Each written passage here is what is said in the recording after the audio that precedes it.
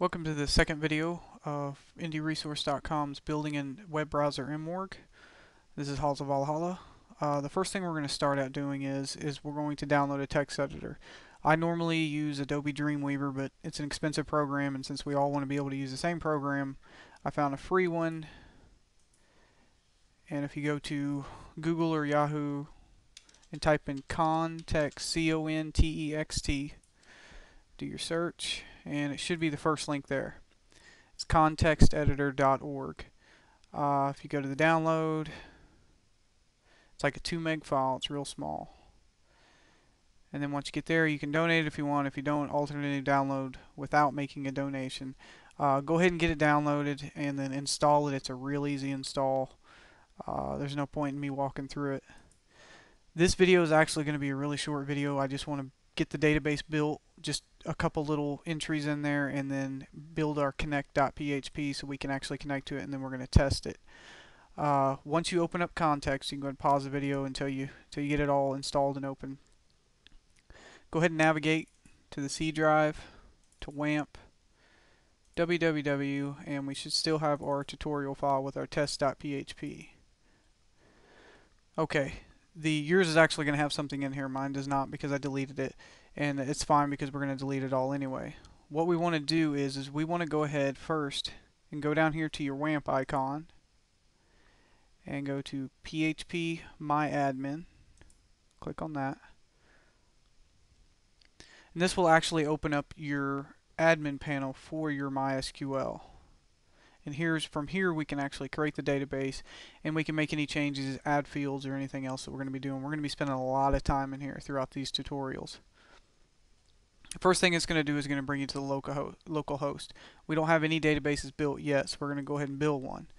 And under Create New Database, let's name it Tutorial.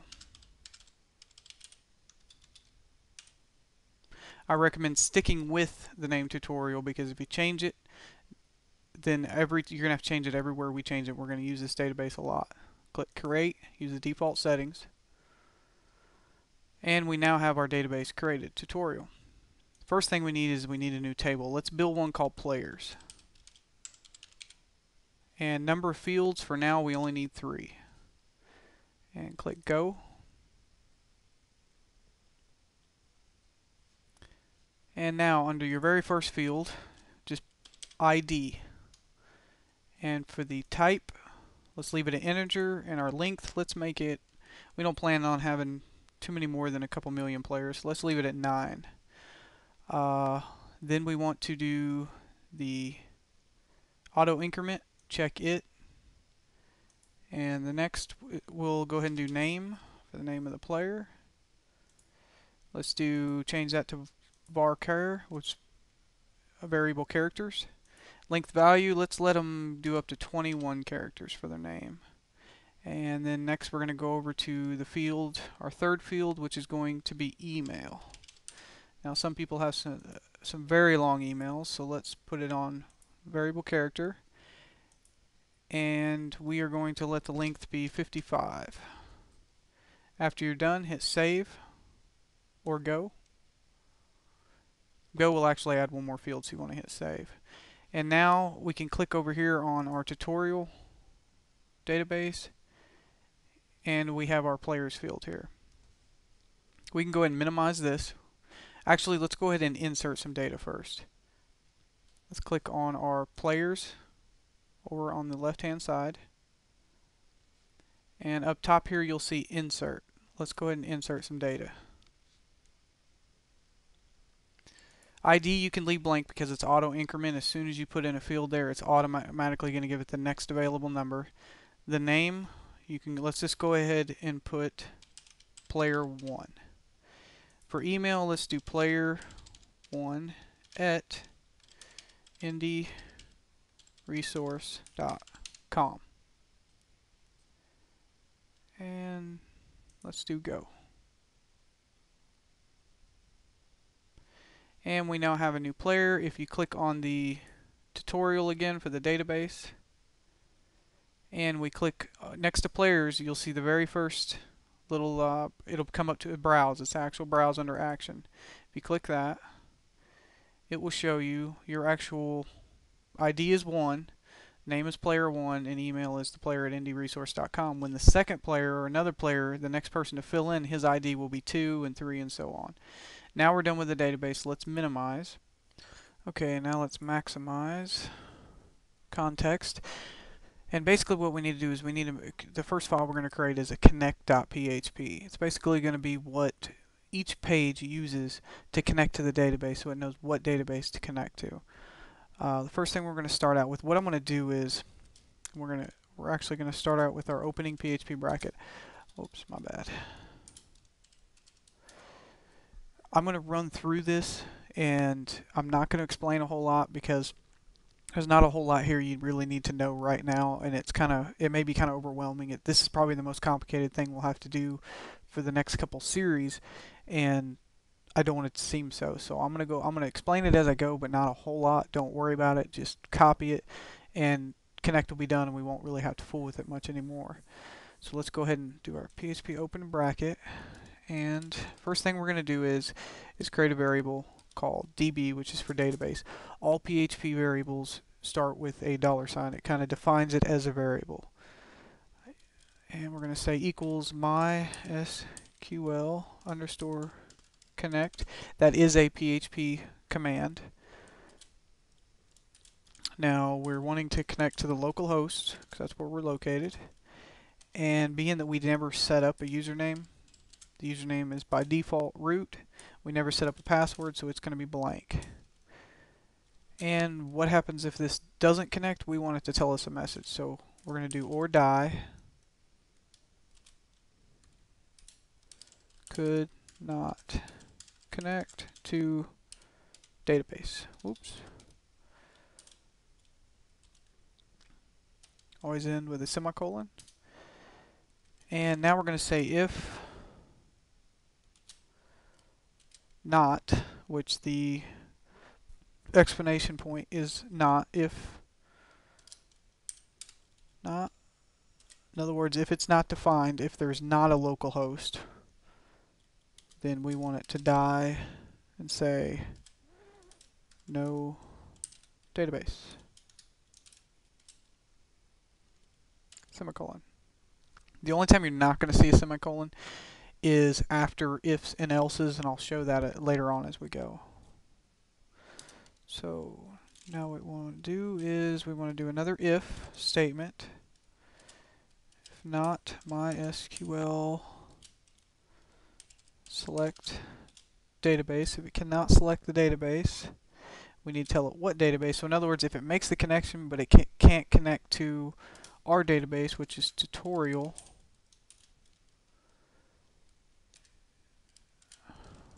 at this connection, which is the variable we just made, then we want to die and say no database. We'll say selected. It's pretty common. And I forgot my opening.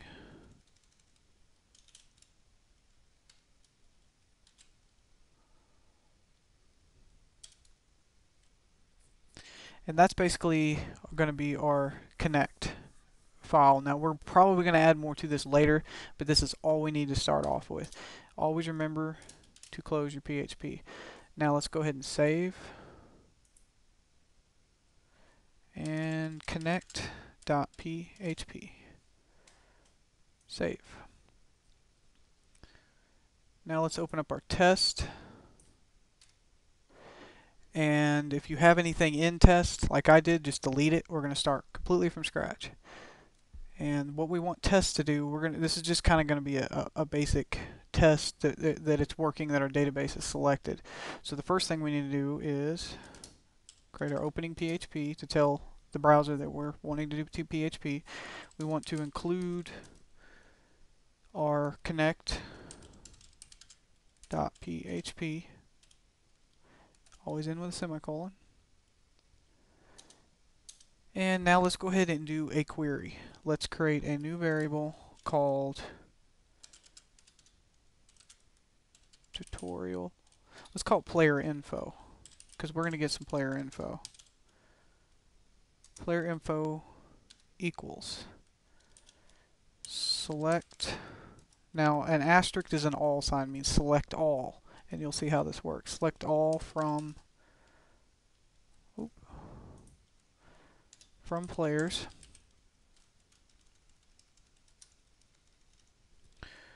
where name, which if you remember we put name as one of the fields, equals, and let's say we want to do a query on player 1. So let's say name equals player 1.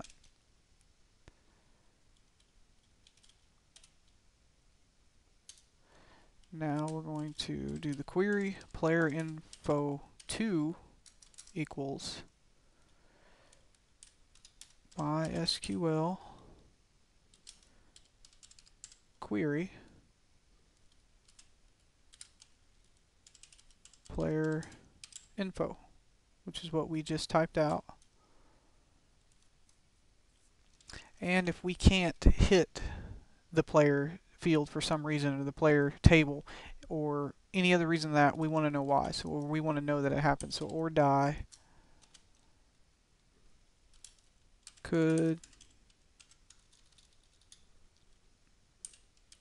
not select players, and you can put whatever you want there, it doesn't matter.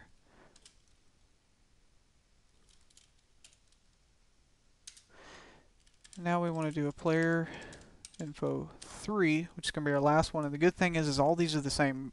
Most queries are going to be built like this. So once you learn this, you're good to go. You can do a lot with it. MySQL. Now next thing we want it to do is we want it to build an array of all the fields for player 1. So we want to do MySQL fetch array.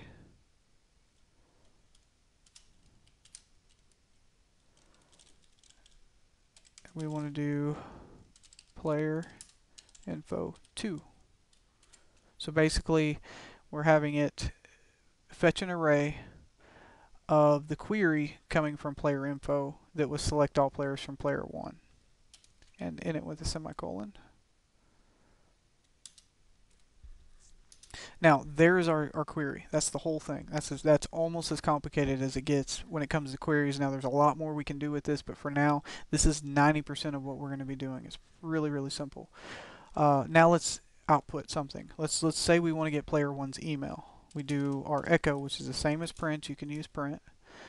Echo player 1's email is. Now to concatenate in PHP, all you use is a period. JavaScript uses pluses. There's some others that uses the and signs, ampersands. PHP is just the period. So we do. If you forget the period, it will tell you. It will error out on you. Player info 3, which is our original query. Now something new in the newest version of PHP that I just noticed is that when you're actually going to an array, you actually have to surround it. Well, we're going to get the email. But you actually have to surround it with quotes, single quotes. But otherwise, it'll throw out an error. It'll still work, but it'll throw out an error and make your page real ugly. And this is something that I've noticed that's just lately new, but regardless, you don't need to worry about it. This will work all the same. So that's basically it. What we did was we said, hey, include connect.php, because that's where the database information is. We built our query. We want to select all from players where name equals player 1, and basically all means it's going to select name, it's going to select email, it's going to select ID.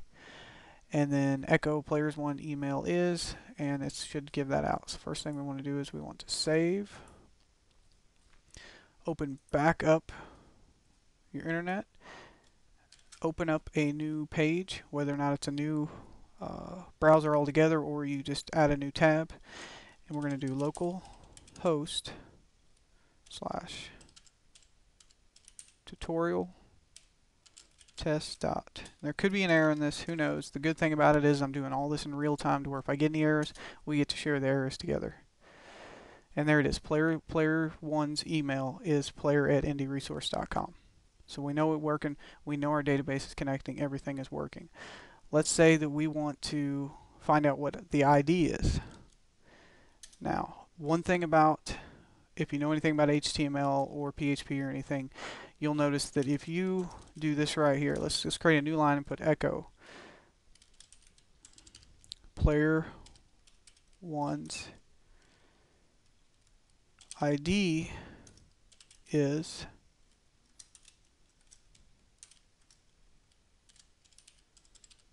player info 3. All we're doing is putting our field name in here that we want to get. As you can see, I'm still used to the old way. Now when we do this, you'll see how this won't error out, but it just won't look very pretty, and I'll show you how to fix it. Save it, go back to your Internet Explorer and refresh. Notice how we have it on the same line, it's all bunched together. To fix that, go back, and right in here somewhere in the quotes, let's use a little HTML. That breaks the line. I basically think of it as in break. It's breaking the line. And let's go back to save. Let's refresh, and it's on a new line. So basically what we've done is we've created a small database with a little bit of information. We've built a query, built our connect.php, and we're able now to query all of our information from the database. And that is the end of this episode. The next episode, we're actually going to build a login page and authenticate and go from there.